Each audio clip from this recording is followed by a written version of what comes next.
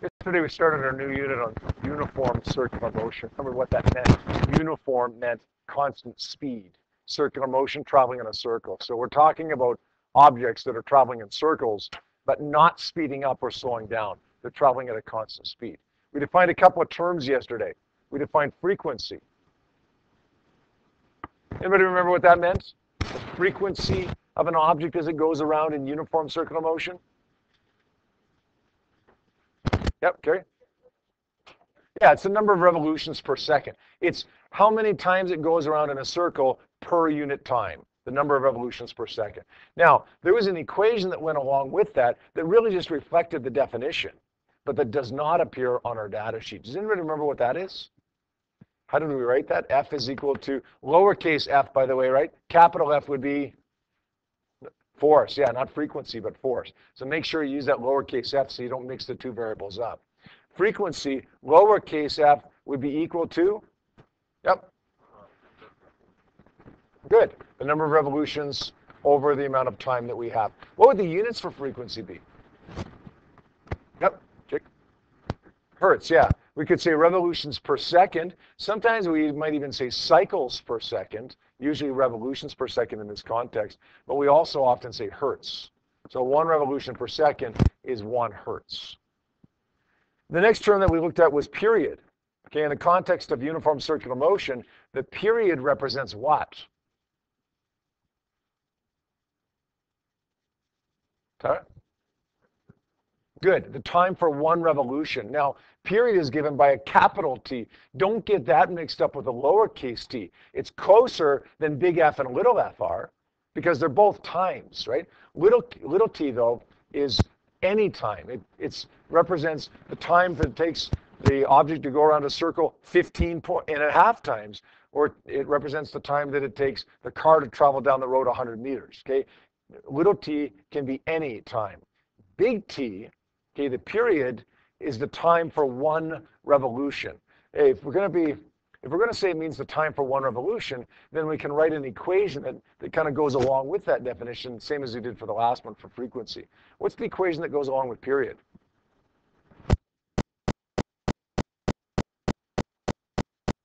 Earl, you got that one? Good, it's going to be the time over the number of revolutions. And the units for that one are going to be what?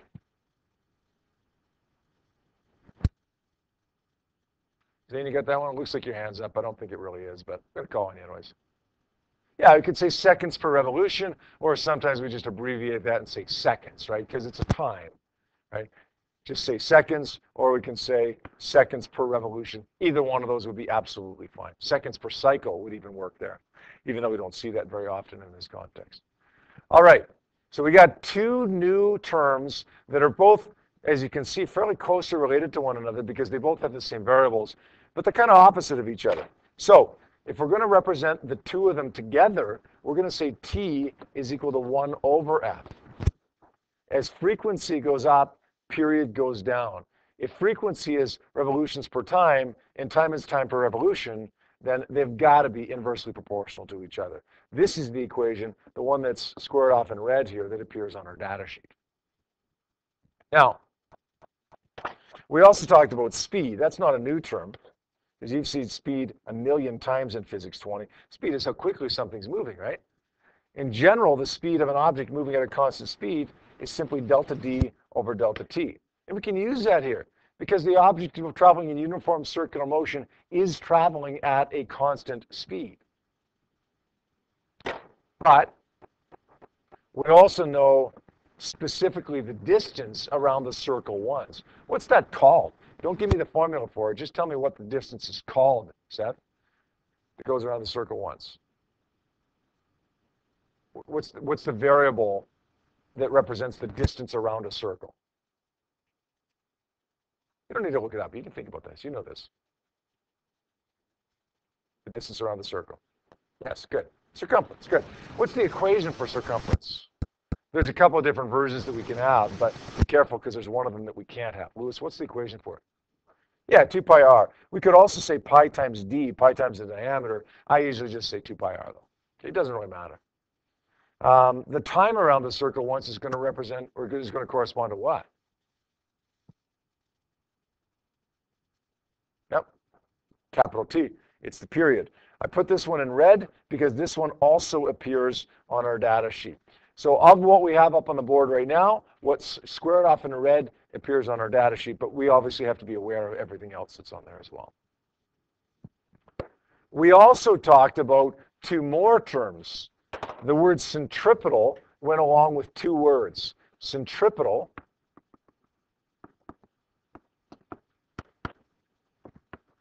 acceleration, and we had centripetal force. Centripetal means center seeking. That's the meaning of the word. So if you have a centripetal acceleration, the acceleration is seeking the center. It's seeking the middle of the circle. Centripetal force, same deal. Okay, it's the force is seeking the center of the circle. A centripetal acceleration is an acceleration that's directed, Zach, towards the center of the circle. A centripetal force is directed toward the center of the circle as well. How can we have an acceleration if the speed is staying constant? We're talking about uniform circular motion here, right? Uniform circular motion, constant speed. How can we have an acceleration in one breath while we're talking about constant speed in the next, Carrie? Good, it's going in different directions. And acceleration isn't just dependent upon speed, although that matters. It's also dependent upon direction because it's velocity over time, change in velocity over time, not change in speed over time. So there is a change in direction, so there is a change in velocity, and as long as there's a change in velocity, there's going to be an acceleration. This equation does appear on our data sheet. AC, the centripetal acceleration, is v squared over r. What's v stand for there? What's v stand for? Yep. Good. It's the speed, not the velocity, because it's changing. It's the speed, because it's staying the same. What's r stand for? Yep. Good. The radius of the circle. Centripetal force, well, it's directed toward the center of the circle as well. Okay. Take the Earth going around the sun. What keeps the Earth in orbit around the sun? Forget about what we learned about centripetal force. What force pulls the Earth toward the sun? Yep. Gravity. Good. And as that Earth constantly orbits around the sun at a really, really high speed, the sun pulls it towards it. Now, the Earth doesn't actually move toward the sun. It's just pulled toward the sun. We don't always have something moving in the same direction it's being pulled. Okay, if Ryan is walking across the front of the room towards my desk and I push him towards the back of the room, he's not going to go towards the back of the room, right? He's going to go over there somewhere in between the way that I push him and the way that he was moving. He's going to end up somewhere in between. So just because the Earth experiences a force toward the sun, toward the center of the circle, doesn't mean it's going to go toward the sun, toward the center of the circle. It just means that's the way the force is acting. That force is gravity, but we rename it, in a sense, we rename it the centripetal force, the force directed toward the center of the circle. We could calculate the force of gravity between the Earth and the sun, but we could also say the force of gravity between the Earth and the sun, the centripetal force, is mass times acceleration. The acceleration is v squared over r. So let's just replace a with v squared over r. Both of these equations are on your data sheet. What's m stand for there, by the way? V stands for speed, r stands for radius of the circle, just like it was in the last equation. What's m stand for there? Bart, what's m stand for? Mass, good. The mass of the object. We're talking about the Earth going around the sun, it would be the mass of the Earth.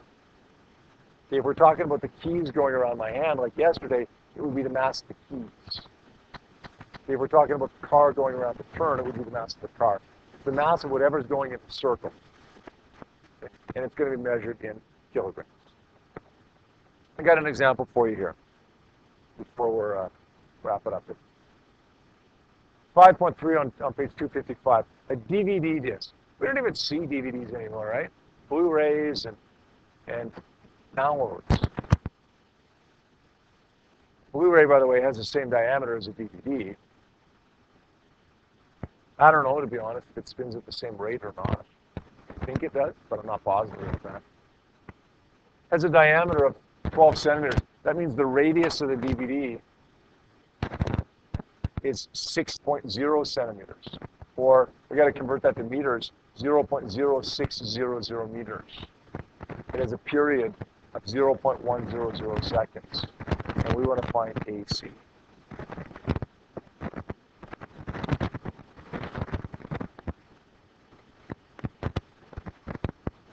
What do you want to try? What do you want to do here? Zach, what do you want to try for this? I want to find the acceleration. Give it a try. Take a risk.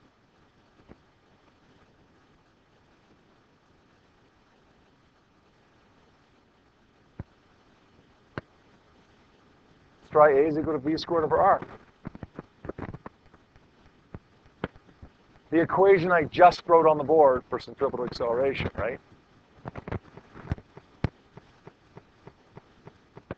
Problem is we don't know what V is. So is this going to work for us? Well, it will, but it's not going to work right now. We need to find V some other way. Get an idea there? Good. V is equal to 2 pi r over t, equation we wrote down a few minutes ago. So we got 2 times pi times 0.0600 divided by the period of 0.100. Let's figure out what that means, or what that value is. 2 seconds, guys, don't pack up yet. 2 times pi times 0.06, divide that by 0.1, gives me 3.7699 meters per second, which we're going to turn around and plug into here. Don't forget to square that, because it is V squared, not V, over 0.060. So let's square that. Let's divide it by 0.06.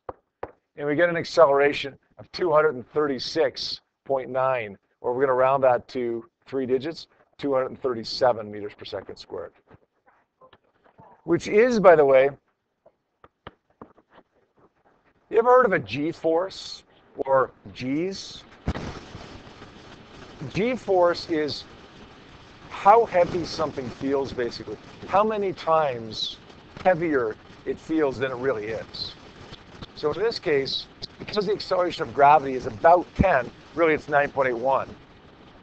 This is about 24 times the acceleration of gravity, which means if there's something on the edge of that disk, it would pull about 24 Gs. It would feel about 24 times heavier than it really is. Okay, here's your homework.